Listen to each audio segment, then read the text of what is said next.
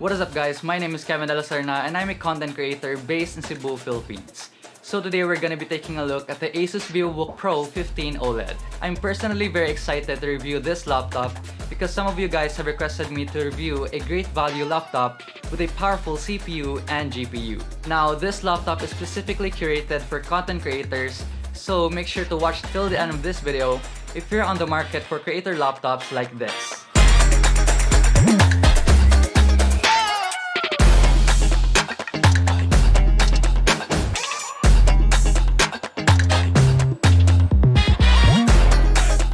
So let's start it off with one of the most important components of any laptop, which is the graphics card and processor.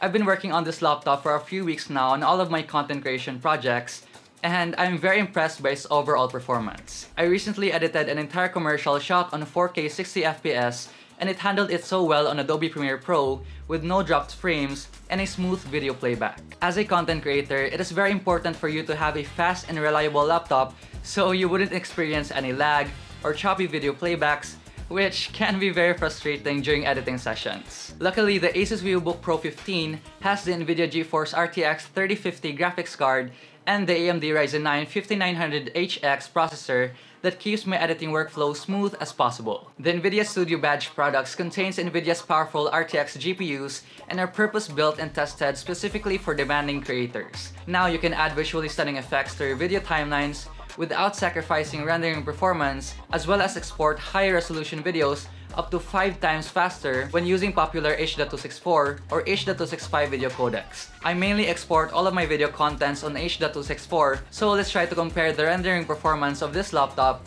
with my M1 MacBook Air. Now, I get that this is not a fair comparison considering the difference in specs, so please don't roast me in the comments as this will just be a fun experiment to test out the real-world rendering performance of this laptop. To test this out, I'm gonna be rendering my latest DIY product commercial that was shot in 4K 60fps and has a lot of effects and graphic elements, and I am quite surprised by the results. My M1 MacBook Air rendered the entire commercial at 3 minutes and 28 seconds, which is pretty decent, but the ASUS Vivobook Pro 15 rendered the entire commercial in just 2 minutes and 16 seconds, which is more than 2 times faster than the M1 MacBook Air. Every NVIDIA GPU is backed by exclusive and free studio drivers that bring out the best in your creative apps like Adobe Photoshop, Lightroom, and Premiere Pro. NVIDIA also has studio apps like the NVIDIA Broadcast app that transforms your space into a home studio by upgrading the quality of your webcams, microphones, and speakers into premium devices using the power of AI. If you're considering this laptop, it is important for you to know that you can also get 3 months of Adobe Creative Cloud with purchase of any ASUS NVIDIA Studio laptop. For the other specs, this laptop maxes out at 16 gigs of DDR4 RAM and has 512 gig SSD. The design of the ASUS Vivobook Pro 15 has a sleek and detailed metallic lid design, which I am a fan of. The unit that I have right now is the cool silver color, but they also have a quiet blue color. I love the minimal aesthetic as it gives a professional look, and it also has that modern slim bezel design.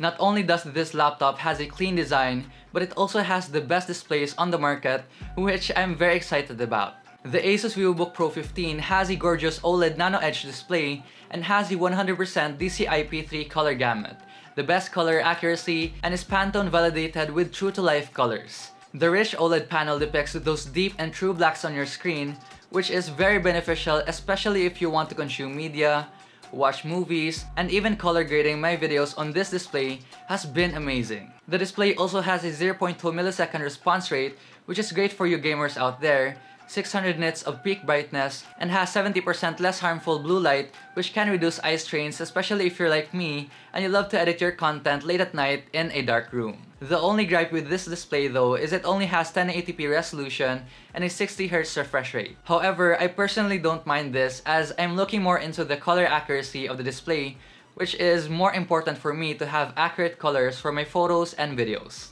I've been typing on this keyboard for the past few weeks now, and it has a nice tactile click feedback with white backlit keys that is very helpful at night. I'm not a fan of the full keyboard layout though because of the number keys, but it can be useful for some of you who casually uses the number pad. You can use one touch to log in with the power button, which is very convenient. And we also have a webcam shield for privacy. For the touchpad, we now have a mega-sized touchpad that for me is very responsive. I have used this touchpad for editing and I love the bigger size as it is easier for me to use and navigate when editing. I'm not a fan of the speakers though, even if it's co-engineered with Harman Kardon. This is mainly because of its bottom-firing speaker placement. The audio quality is not that great, especially at higher volumes, so I'd suggest using earphones, especially during editing, since as we all know, audio is as important as the video itself. For general use though and media consumption, the speaker is decent enough for those use cases. For the ports, you have two USB Gen 2 ports in the left, and on the right you have a charging port,